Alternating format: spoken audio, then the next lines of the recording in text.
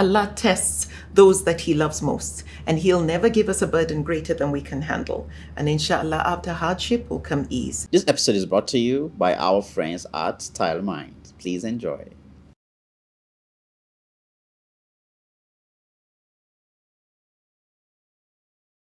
Assalamu alaikum wa rahmatullahi wa barakatuh. Welcome to another episode. My guest for today doesn't need any introduction. She has been on the show and now she's here again. Maryam, Lemu, good to have you. How you doing? Alhamdulillah, I'm very good. Excited you came on the show again. Thanks for having me. Jazakallah khairan. Always a pleasure. So let us get to the crux of our conversation today. I want to talk about you.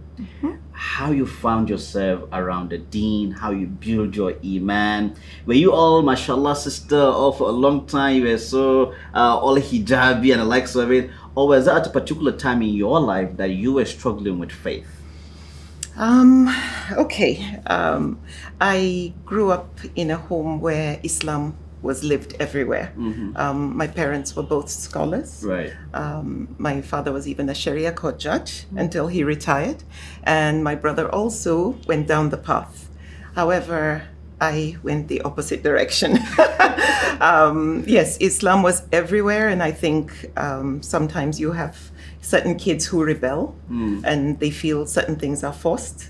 And unfortunately, I actually didn't have a connection with Islam till my mid-20s.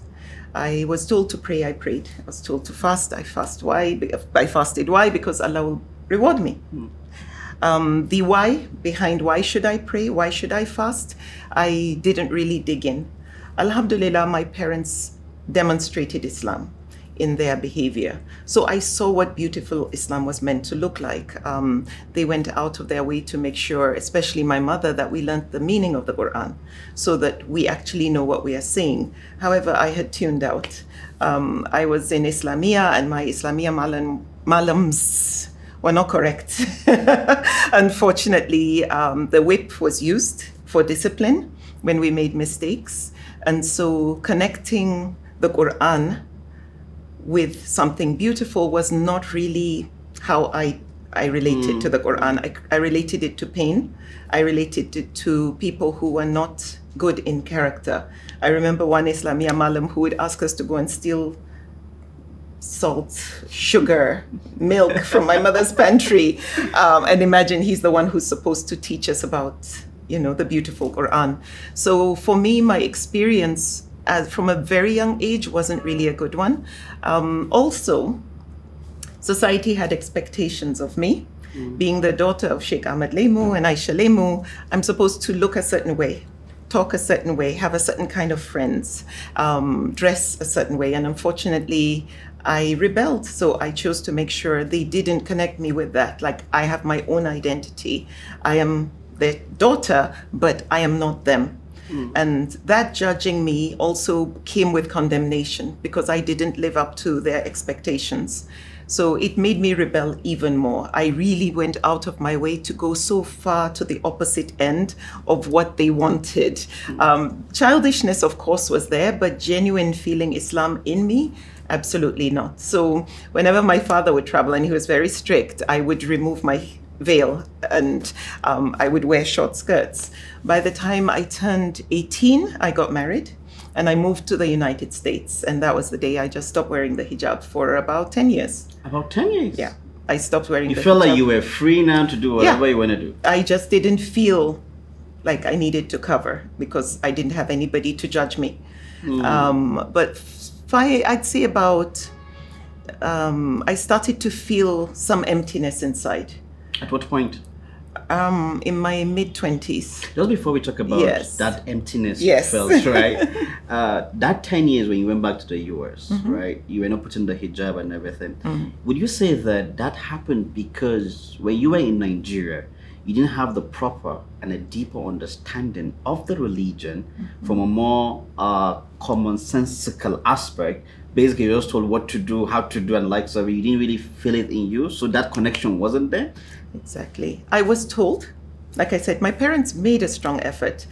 We read A Day with the Prophet every day. We sat after we prayed our Fajr prayers. We sit, we discuss. But I wasn't listening. I just shut down. My brother, obviously, you know him to be, very knowledgeable about the deen. He was a sponge. He was taking it all in. Whereas for me, I was a blockhead.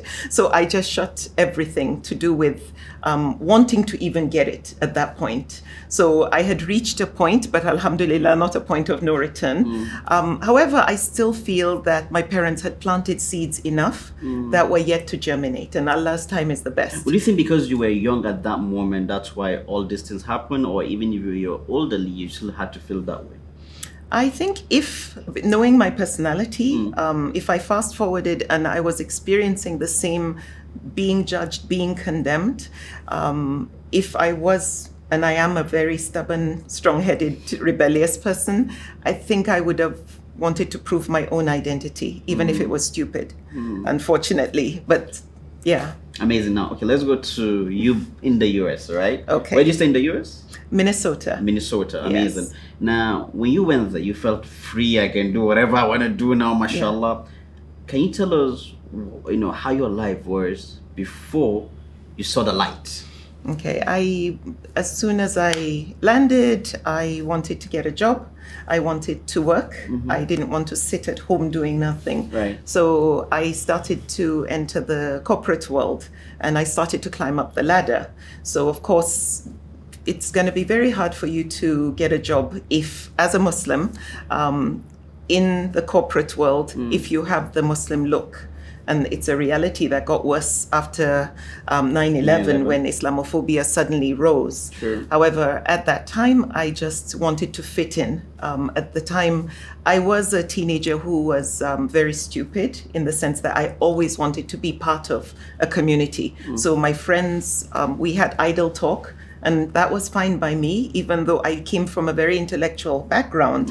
But because I didn't want them to kick me out of that circle, I did what they did, as stupid as it may have been. So again, in the States, I wanted to fit in. I wanted to look like my colleagues. So many of them did not know I was Muslim till years later. But sadly, I had even stopped praying at that time. Wow. Yes. How many years did you stop praying? From the age of 18, about, I'd say 6 years, 5-6 years, I stopped praying. Years. Yes. So at what point do you realize that there was an emptiness in you and there was a need for you to turn back to your maker? I did start feeling empty inside, and I just felt something was missing. I felt incomplete. Let me put it that way. I wasn't really happy. Even though my marriage was getting better after the sixth year, but deep inside, I just felt this hollow emptiness. And my brother was doing his master's in Scotland at the time, so I reached out to him. And I remember I was crying when I called him and said, Nuru, I have not been praying for 5-6 years. And I expected him to say, oh, subhanallah, Maryam, you're going to burn in hell, and the usual. And then he said, Allah is Ghafurur Rahim. Allah knows what I've been going through. He knows what triggered these things. It may not be right, but Allah has been with me on this journey. I now said, I prayed to Allah for so many things. He didn't answer me. So I felt Allah didn't care or know that I even existed. And those were amongst the reasons why. And then, of course, the experience I went through. So he got me to actually start counting my blessings. He said, do you have this? Do you have that? Do you have this? And, I was like, yes. He said, did you pray for this? I was like, well, not really. I've always had it. He said, but that's Allah's blessing. And he slowly started to get me to actually recognize that Allah has always been by my side. I left him, but he didn't leave me. Because he had always provided for me from sources I never expected, and provided for me things that I needed that were good for me. And he said, of course, as we know now, I know now that some of the things I was praying for were not good for me at the time. And Allah's time is the best. But he gave me something better that I needed at the time. So I started to feel really bad and really guilty. And I thought my brother would say, okay, go back 5 years and start catching up on your prayers and so on. But he said, just make an effort, Maryam. I know prayers are difficult for you, but just do one by one. Try your best. And it made it so easy. Islam didn't look so difficult. Allah didn't look so angry and eager to throw me in hell. And so that subtle approach helped. I know if he had said, go back, start counting how many years of prayers you had missed, start catching up on everything, I don't think I would have continued on that journey. I'm not saying I would have gone to another religion, but I just would have continued the way I was. So that helped me tremendously. And alhamdulillah, he talked about our mother and how she embraced Islam after exploring various religions. And he said for her, Islam made sense to her logic. It answered those questions that she didn't understand when she researched other faiths. So I then called her and started asking her questions, things that confused me. Right. Things like, why do good people suffer?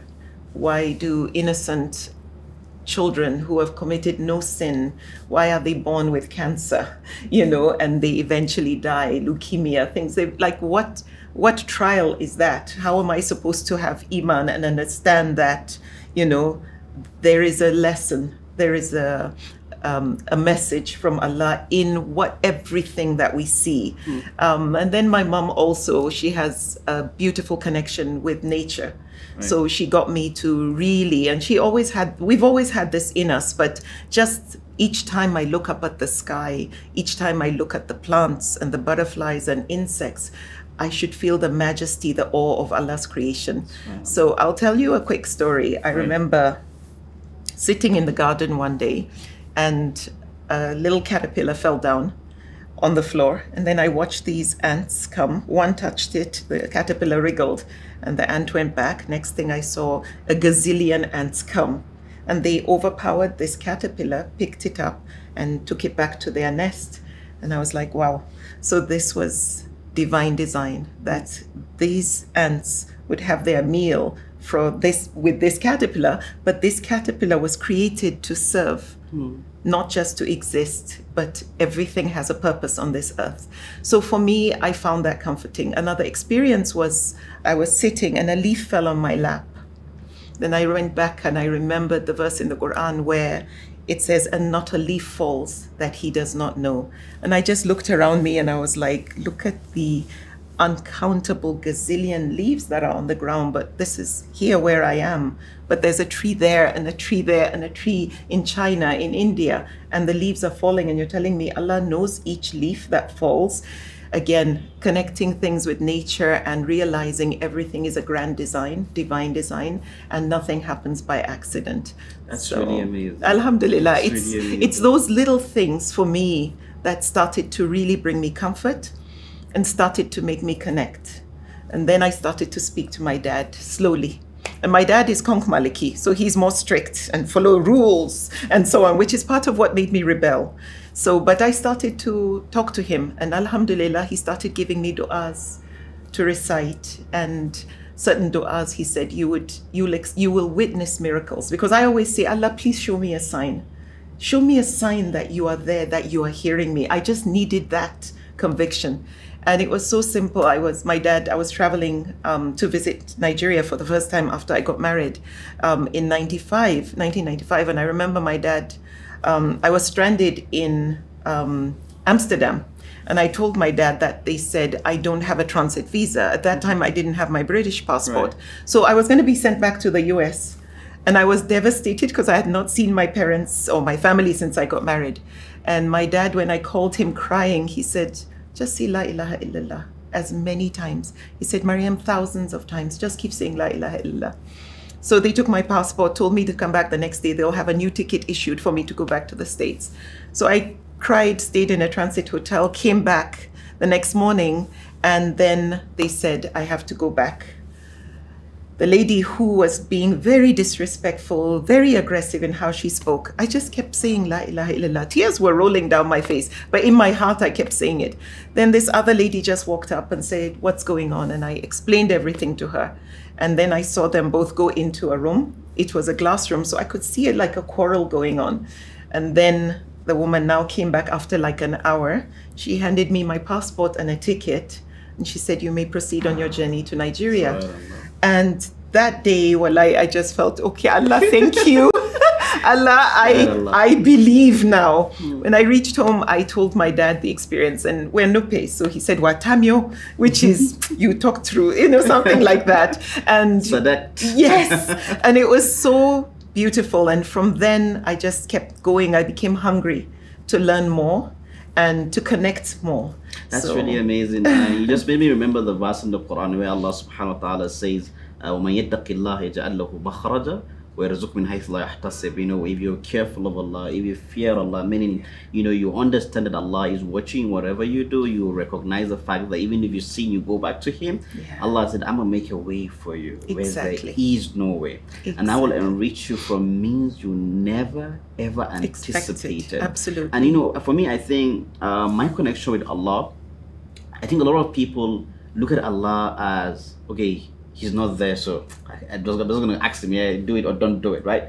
But I think it's way too spiritual. You have to build that connection with your Maker. Like for you, what really happened around you was the nature you had. You were looking at the leaves, how they're falling down, the ant with the caterpillar and likes of it. So these are amazing things that I think a lot of people need to find ways to connect with their Maker around the Sunnah of the Prophet Sallallahu Alaihi Wasallam. You made mention of something very important about your mother. May Allah have mercy on her, and may Allah make you all the kids the coolness of her eyes. You said that you asked her a question, right, about why do bad things happen to good people. Can you remember what she said to you? I talked to several people about this because it's something that, sometimes you do get to understand. There are some things as just mere mortals you won't get. And there are some things that we will never truly understand. However, the fact that whatever trial, whatever adversity, whatever challenge we go through in life, that it is us on trial. Our whole life is an exam that we are actually preparing for. And every experience, good or bad, is a test from Allah. Wow. People may be going through divorce, may have lost a loved one, may have been diagnosed with a terminal illness, or their children are diagnosed with a terminal illness. A woman may have carried a child for 9 months and then the baby is stillborn. People are going through, their children are hooked on drugs and so on. All these are actually tests from Allah. One of two things, based on the little I have learnt, and I'll come back to your question. The first one is either you have done something wrong and Allah is actually punishing you for what you have done wrong. I may have slandered you. I may have lied. I may have gossiped. I may have committed zina. And now I am going through the consequences of my actions. Or I actually didn't do anything wrong. I didn't kill an ant or a fly. However, Allah is giving me this trial to test my faith, to test whether I will turn away from Him or get closer to Him in time of adversity. He says in Surah Al-Baqarah, and most certainly we shall try you. Not maybe or one day, no. And most certainly we shall try you by means of danger, hunger, loss of your worldly goods, of lives and of the fruits of your labor. So if you think about that, of lives, you're going to lose your loved ones. Most certainly, I will try you. So all these experiences that we perceive as negative, as bad, are actually Allah fulfilling a prophecy that most certainly we shall try you. But give glad tidings to those who are patient in adversity, whom when calamity befalls them, they say, from Allah we came and to Him is our return. Inna lillahi wa inna ilayhi raji'un. For me, I have actually gotten to understand, because this is one of the things my mother explained to me, that these tests, these challenges will always occur.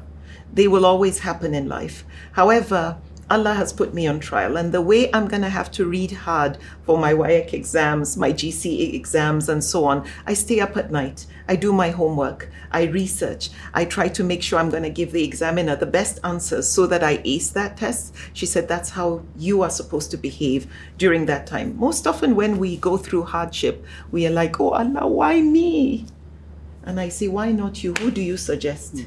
Like, it is natural, that natural human instinct to feel like a victim, to feel it's me that is suffering, whereas it's actually Allah testing me, and Allah tests only those that He loves most. I love that. This is something my brother said to me. Allah tests those that He loves most, and He'll never give us a burden greater than we can handle. And inshallah, after hardship will come ease. So all those things are things for me that I quickly connect. When I lose a loved one, I was going to lose my mother. Allah was kind enough to give me 7-year notice that she's going to go, in the sense that she had Parkinson's. She was first diagnosed with dementia. Eventually that became Alzheimer's. She also was diagnosed with Parkinson's disease. I think you remember Muhammad Ali, where the body shakes. Slowly that suffocates and constricts you, where you can't breathe anymore. So, but Allah was kind and merciful enough to give us that. However, as much as I saw her going through the difficulties of losing her memory and the fear that one day she won't know who I am, I continued to look for light in everything and look for the beauty in how Allah actually gave us notice. Number one, for me, I felt that was a blessing. Allah gave us a chance to say goodbye. It gave her, because her memory was fading slowly, a chance to hand over the baton to us the right way, so that during her lifetime, my brother and I were able to pick what she had started with my father as well, Allah yarhamu, and continue their legacy. But before they died, the fact that both of us heard our parents say how proud they are of what we have become, but most importantly, how we've taken the organization that they established beyond what they ever envisaged it to be. For me, that was something that was so beautiful, that we got to hear them say that before Allah called them home. So that was a source of comfort and peace for us. And again, a source of looking for the blessings in the trial. The same thing with my father. He passed away from COVID, Allah yarhamu. And COVID can be nasty again because you have breathing difficulties and this and that. But again, we got to say goodbye properly. We got to see him go with grace, with dignity. And my mother was in a coma for about 2 weeks, but wallahi, alhamdulillah, when the last minute, the last hours came of her life, and we saw the doctor, and alhamdulillah, they both passed away at home. We saw the doctor struggling to find a vein and so on. I was like, Allah was merciful to put her in a coma so she didn't feel the pain, you know? So it's always seeing the trial, but again, having that faith and iman to say, this is actually rahmah. This is mercy. You may lose a child, and why do innocent, like especially the one of a child that was born still, and a woman went through 9 months, and you don't know what Allah is protecting you from. Maybe that child would have been a source of fitna for you or for the world. Again, you just go back to stories of others during the time of the Prophet ﷺ and refer back to them. And not just Rasulullah, but other prophets. You think about Musa alayhi salam, and he believing he is the most wise. And yet Angel Gabriel appears to say, no, there is one wiser than you. He immediately repented to Allah for saying that, but he wanted to go on that journey. And you know where this man, it was Khidr, he went on a journey with, right? Yes. And he killed a child. And of course, Musa alayhi salam is like, how can you be so cruel to kill this child? But this child would have been a fitna for his parents and society in the future. So there's always light if you look for it. But you have to make sure you don't ever see yourself as a victim. Never ask why me, say alhamdulillah, and then ask Allah, what am I supposed to learn from this? Allah, please show me and give me the strength and the courage and the faith, the taqwa, to be able to pass your test in the right way. For me, that's what works for me. Wow, this is so much to take in, and wow. Can I say something? Yeah, well, please. Sorry, I know please, I talk too much. Please. I wanted to say something about also what my brother said that time, because I remember saying, Nuru, I feel I am a lost cause. I feel I have sinned, not sinned by committing crimes, not sinned by doing bad things, but just leaving Allah for so long and not praying and so on. And I remember, wallahi, this thing made me, I cried profusely when he said this. He said, as many times as you sin, there is a hadith where the Sahaba were sitting with the Prophet ﷺ, and he was speaking to them about how huge, how hot, how massive the fire of Jahannam is. But he asked them, do you know what will put that fire out? He said, one tear of a sincere istighfar. And that sincerity for me, like genuinely, Allah, I am sorry, I have gone astray. Some people see themselves as a lost cause. They've committed the zina, they have left Allah's side, they've done bad things, they've cheated people, they've hurt orphans, done bad things. But the moment you are intentional and you make a conscious decision that I want to start afresh, Allah will always be there, because one tear, as long as you are sincere, as many times as you keep committing these offenses, if you repent and you are genuine, but not the 419 repentance. What I mean by that is, I know some people, they'll do terrible things. Then they'll say, oh, I'm going for Hajj and I'll wipe away my sins. Then I'll come back and start all over. Not that kind of 419 sinner, but genuine, sincere repentance. Allah, I slipped again. Allah, I'm sorry. Allah, please give me the ability to fight my nafs so I don't repeat this. That genuine one, I love that. Allah is that forgiving and that merciful, and He is eager for us to ask Him to forgive us, and He wants us to be confident and optimistic. Once we do let it go, inshallah, He has accepted it. Wow, this is so amazing. And just before we go on a short break, inshallah, when you talk about test, right, a verse came to my mind.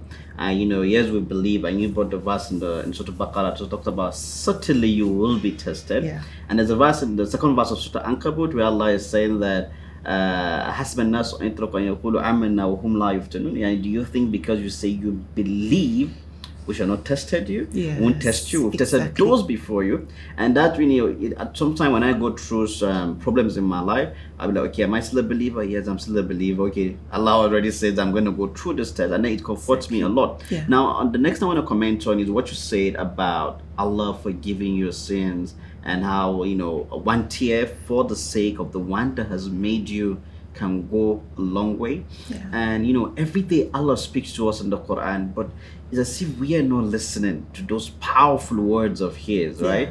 Where Allah subhanahu wa ta'ala says in the Quran, He said, قُلْ يَا إِبَادِيَ الَّذِينَ أَسْرَفُوا عَلَىٰ أَنفُسِهِمْ لَا تَقْنَطُوا مِنْ رَحْمَةِ اللَّهِ. Tell my servant, right?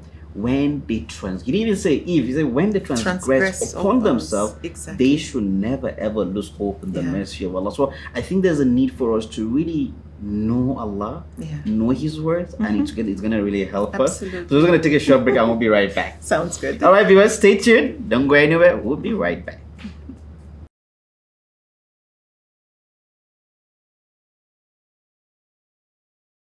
StyleMind is the home for Scandinavian and European interiors.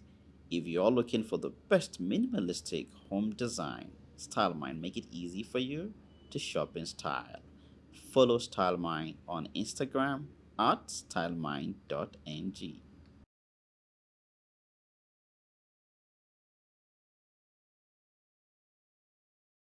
All right, welcome back. Alhamdulillah, we have been discussing with Maryam Lemu. May Allah bless her. We've been talking about her life in faith, how she found Islam, and we're just going to continue on that now. Welcome back, Maryam. Thank you very much. So my next question is this, right? So many people think that to attain spirituality, you need to forget how human you are, and then it takes them away from the deen entirely. What do you think about this? It's a good question. I think where there's a huge misconception, and one thing I've observed in a lot of Muslims, is they wear religion like a uniform. They put it on when it's convenient and take it off when it's not. We've heard that Islam, we've heard this, it's been said forever. Islam is a way of life. Sharia is a way of life. Sharia, those laws, those injunctions by Allah cover every aspect. There is nothing left. When we say way of life, it's the way we sit, the way we talk, the way we treat our neighbors. This is life. You know, how we relate with people, our work ethics. It's a way, it's life. It's real life. It's not separated from religion. So you notice, of course, as Ramadan gets closer, everybody is rushing to arrange themselves, you know, so that they are ready to be more spiritual, more pious. Whereas that spirit of Ramadan is meant to be sustained for the rest of our lives. They say, don't lie, don't cheat, don't do this, don't do that. And you find Muslims are more conscious. Oh, I can't gossip, I'm fasting. Oh, I can't do this, I'm fasting. I'm fasting, so I'll abstain from zina during the month of Ramadan. Like, what? It's not something you can put on or take off. What I love is the simplicity. People say Sharia and it sounds like this fanatical extreme, like when you say you follow the Sharia, it's like it actually makes things simpler. It makes life easier. It's protecting us. When the law of Allah says don't drink alcohol, we all know what alcohol can do. So again, during Ramadan, we don't drink the alcohol. We try to refrain from smoking during the day for some people. And then after they break their fast, they continue. But again, they reduce it compared to after Ramadan. It's back to full pack or whatever it is. So for me, what I love about the simplicity is it helps protect. Do not sleep around. Do not sleep with anyone other than your spouse. What has science proven is that people who, for instance, commit zina, promiscuity, it makes it so hard for them to ever appreciate that one that Allah has witnessed, where Allah has put his stamp on to say, yes, this is your legal spouse. It makes you compare. You will never be content if you break away. So what is it doing? It's protecting your mind, because the devil will go to work and keep you busy, breaking Allah's laws. The same thing again with alcohol, drugs, anything that can hurt you. Allah says don't take it. Even pork, we're told not to eat pork. People wonder, like, what's the big deal? But science has proven what pork will do to your body. It's so many things. Anytime Allah says something is bad for you, it's because he's trying to protect you. Not he's trying to make life miserable for you, or he's trying to make your life boring. People will say, let's go to parties. Let's, if it's not a halal party, as in separated gender, the devil will go to work. And before you know it, you'll see somebody, maybe they're dancing and you find them attractive, and one thing will lead to another. So this thing about Islam is a way of life. It's just a lifestyle. Do good, be kind, be polite, be respectful. Don't be greedy. If you overeat, you will get fat, you will get health issues. Like, all these things are written down as law.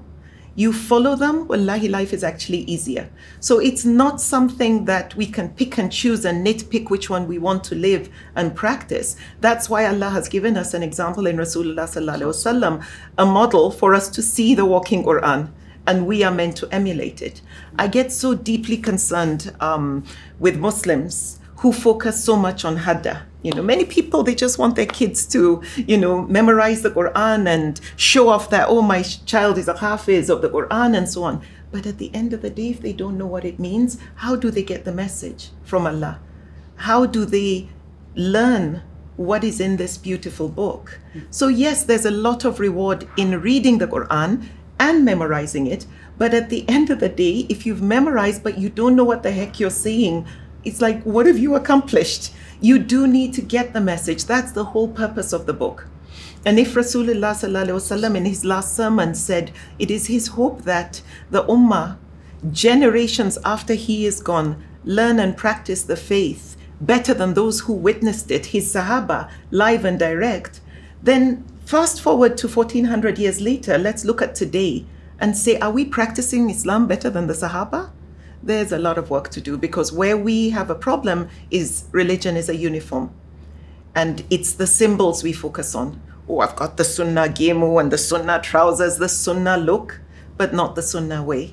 And for me, that is of deep concern. So on my journey to discovering Islam, that's why I tell everybody I'm not a scholar, I'm a student. Each day I learn and grow, but every single day, wallahi, I read the meaning of the Quran. Every day. And like I remember in a talk by Mufti Menk recently where he said, even if it is just one verse, from one verse it will graduate to 2 verses, to a chapter, to 3 chapters. Do as little as you can, but make it a habit, because that Quran will be your witness. And what will that Quran say you did with it? Did you demonstrate what you learned from it? Did you practice what you were asked to do? And at the end of the day, if the Quran is going to speak to Allah, oh my God, I want to make sure Allah hears that I treated that Quran, not just I put it on a shelf and it looked good, or I looked the look, but I actually went the path on the Sirat al-Mustaqim. That is my prayer, that, more will recognize that's what Islam is about. It's just a lifestyle. Carry yourself with dignity. Dress modestly so as not to let shaitan do yuwaswisu in people's ears and create some kind of fitna for you. Don't gossip, don't slander, don't cheat, don't lie, don't steal. Respect time. I mean, it's about manners, it's about good adab. So it's a lifestyle. It's not, oh, I become boring when I become pious, when I become more spiritual. No, it's in my breathing. Every breath I take should be part of Islam, doing it the right way. Yeah, that's really amazing. And I think, the Prophet ﷺ used to say that he who supersedes in character has superseded in religion. Absolutely. Now let me go to my next question. We live in a generation where sin has become so pervasive and invasive. I mean, even for the righteous ones, they find it difficult to stick on the path sometimes. And when they do a particular thing, they become so regretful, they feel so bad. And some people, it goes even as far as stopping them from doing the good work that they are doing. Yeah. And a lot of young people find themselves in this kind of situation. I'm a young person and I'm below 30. So there's so much temptation going on around my community. Things are happening. I want to do that. I want to experience that. I want to experience this and like something. What advice do you have for young adults like myself who are coming into the world now, understanding the world in a different perspective? You see, good character is universal. Good is good, bad is bad. That one is in black and white. But anywhere around the world you go, if you maintain a certain standard for yourself, and I love that Rasulullah ﷺ said, all Muslims should demonstrate itqan and ihsan in everything they do, perfection and excellence. If that is your code of conduct that you set for yourself, so excellence in your prayers, perfection in your ablution, to the best of your human ability, then professionalism in where you work, meaning you're punctual, you never break the laws, like the cheating, embezzlement, stealing, shortcutting, shortchanging, blah, blah, blah. And, you are constantly remembering Allah. That taqwa, you wear it. And that's the key thing, that superiority in the eyes of Allah, as he says in Surah Al-Hujra, is not based on gender. It's based on piety. It's based on our taqwa, our knowledge, our constant remembrance of him. And if we always, however young you are and however old you are, this is just as a human, you always have your qibla, you're facing the right qibla in your character. Like, I won't do wrong deliberately. I will make sure I do the right thing always, even when I don't feel like it. Then you have nothing to be worried about. It's not something that will ever go out of fashion. So for you to live by that standard of itqan and ihsan in everything you do, no, you will always win. And at the end of the day, regardless of your age, where are you going back to? Where did we come from and where will we end up? If not, why do you pray? If it's not because you're going to go face your maker at the end of the day. So if you know that, and why do you fast? Again, because you're going to go back to your maker. So if you've agreed that I got to fast, I got to pray.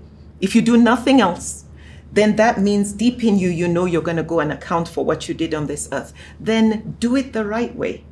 Don't say, oh, I just want to rock life and have fun. When I grow older, I will be more dignified. When I grow older, I will settle down. I will stop the booze. I'll stop the smoking and the shisha and the whatever.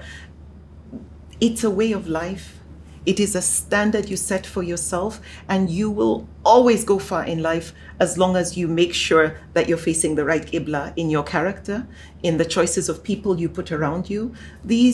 The influence of social media, I think, is one of the biggest problems that we Muslims are facing today, because we are importing cultures, and culture now supersedes religion.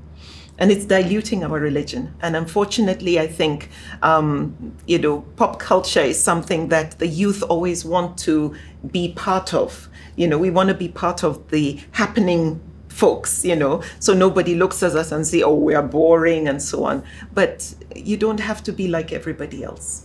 At the end of the day, there's no guarantee that the coolest guy is going to go to Jannah or hell, but just make sure you always do the right thing, even when you don't feel like it. But you can be fashionable. I love fashion, actually. And I know many people criticize me and say I'm not Muslim enough because of my dressing, but I say that's between me and my Lord, and I'm still on a journey, and Allah's time is the best. However, I keep telling people, if you want to look good, just make sure it's modest. If you want to enjoy the luxuries, the big cars, the big house, go ahead and do so. But what else do you do with your life, and what else do you do with your money? Make sure it is also useful to others. Make sure you are the best at being the most useful. And then there's nothing wrong with that. It's not, oh, I want to enjoy all of this dunya. And it's not a sin to enjoy your wealth, but just make sure you do as Allah wants you to do. Be equitable in distributing it, and know it came from Allah, and know He can take it all away in a blink of an eye. So never take anything for granted. Yeah. Just before we go to my next question, just still on this, what would you say to the young people out there who are already going through a lot in their lives in terms of sin? However, they want to go back to their Maker, they want to turn back to Allah subhanahu wa ta'ala. However, they find it a bit difficult. What do you say should be the first thing for them to do? Number one is remember, of course, the hadith where Rasulullah sallallahu alaihi wasallam described how big the fire of Jahannam is and how hot, but he told the Sahaba that what can put that fire out is one tear of a sincere istighfar. So comfort yourself in knowing that. And as Allah had said, even in the Quran, I can't remember what verse, where He said, "Oh, you who have sinned against yourselves." Again, He's giving us comfort that you've gone astray, you've sinned upon sinned, but have comfort that He is Ghafurur Rahim, He is ever forgiving. Be sincere in your intention, and be intentional in wanting to change and wanting to turn over a new leaf or turn a new chapter in your life and turn towards Allah.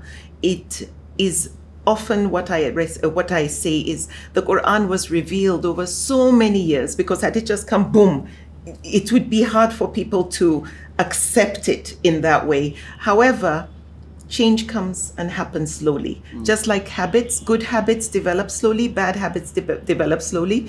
The same thing applies to our discovering Islam and turning to Allah. One step at a time. Just be conscious, be intentional. Make sure you do one thing each day that is different from what you did the day before.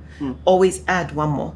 If you did nafila, just 2 rakahs of nafila, you may choose to add another one. Or if you did this dhikr, add about another 5 minutes of it. If you read this verse or this, just this line, add another line. It's step at a time, because as with each step we take towards Allah, Allah will come faster towards us. So it's about that. Again, the luxuries of technology today have allowed us to always keep Allah in the top of our minds. So for me, in my phone, I have apps that pop up with a hadith during the day. When I read it, I remember my Maker, and I remember Rasulullah sallallahu alaihi wasallam.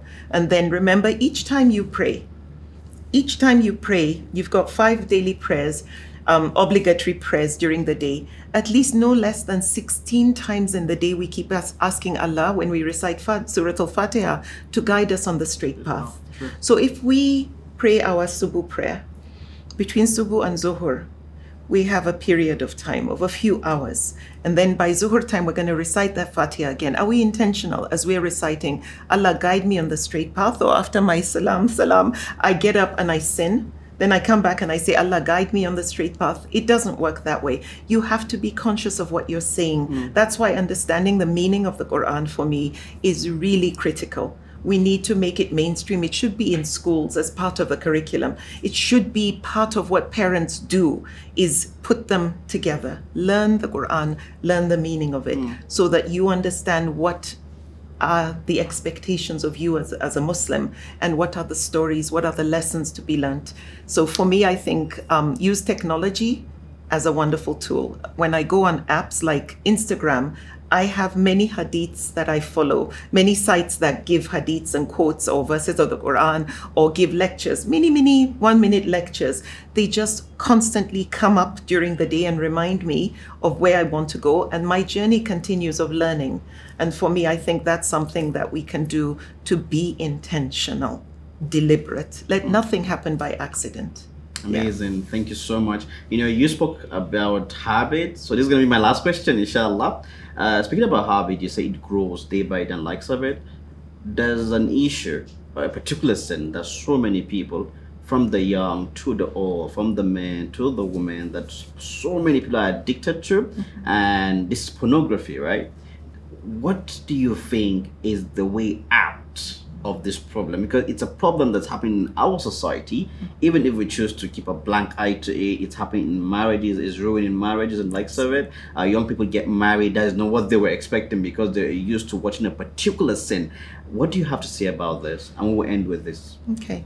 Definitely, pornography is destroying marriages today. It's destroying lives. Even if you're not married, just addiction to pornography, it creates a lot of insecurities in a person. Psychologically, it actually makes you find yourself disgusting.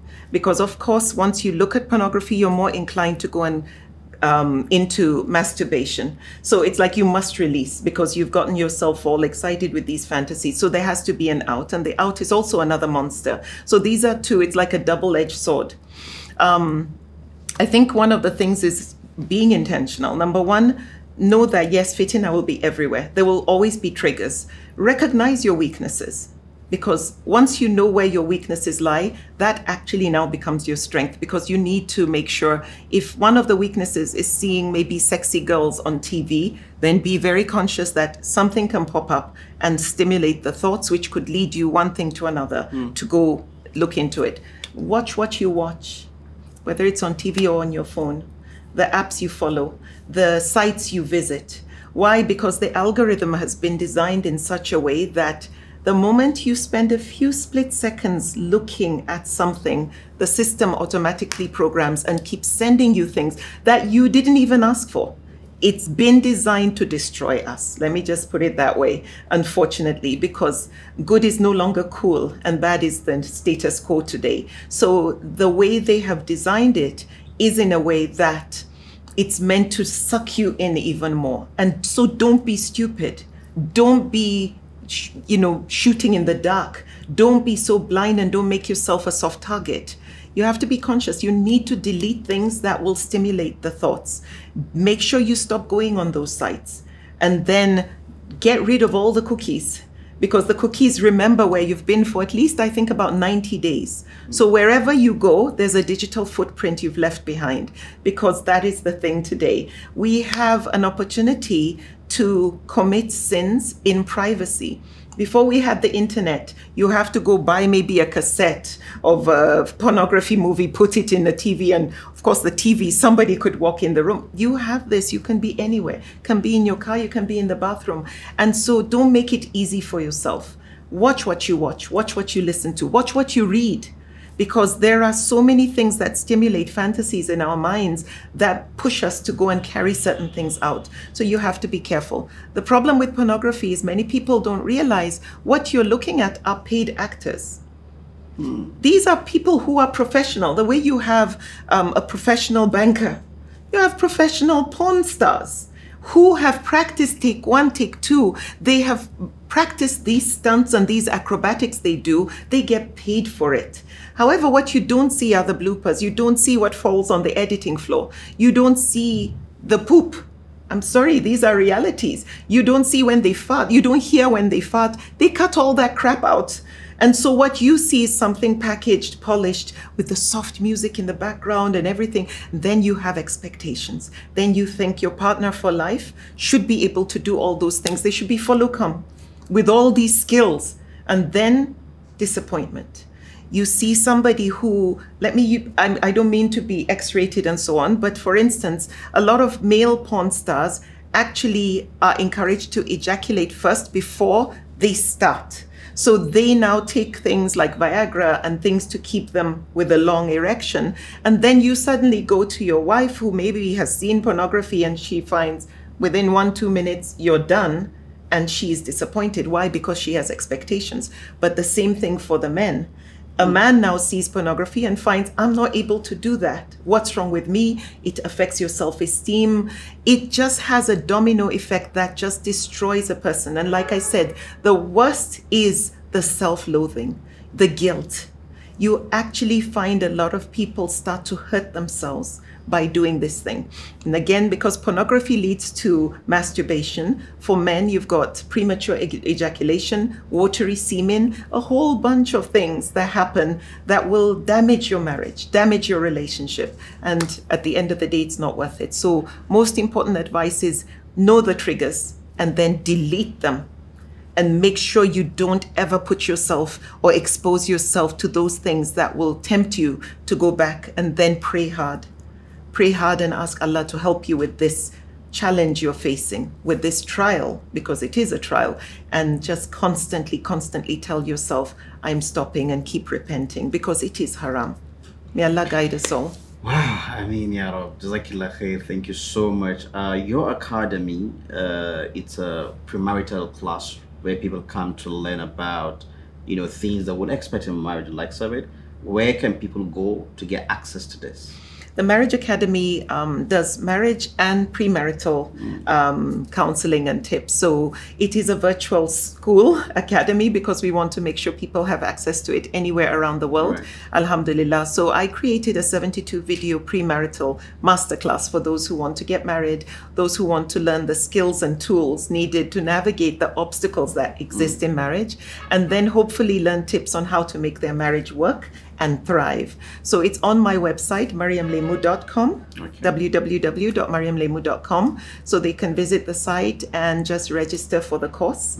And if they can't afford it, they can also apply for scholarship, which is also available. Yes, and then some people who want to do it as a sadaqatun jariyah contact us and want to donate, so that if people want to benefit from that to take the course, it becomes, inshallah, an act of sadaqah for them. Amazing. Thank you so much for being on the program. Mama Sheikh. Jazakallah khair. Thank you so much. All right, there, viewers. Alhamdulillah, we've come to the end of this episode. You've known what you need to know. We ask Allah that He makes us of those who listen and implement whatever we've heard. And if whatever problem you're going through, whatever addiction you're going through, don't feel depressed. Don't feel that you're out of the hook, you're gone. Just find a direction, find a way to help yourself, and you will find Allah there to help you.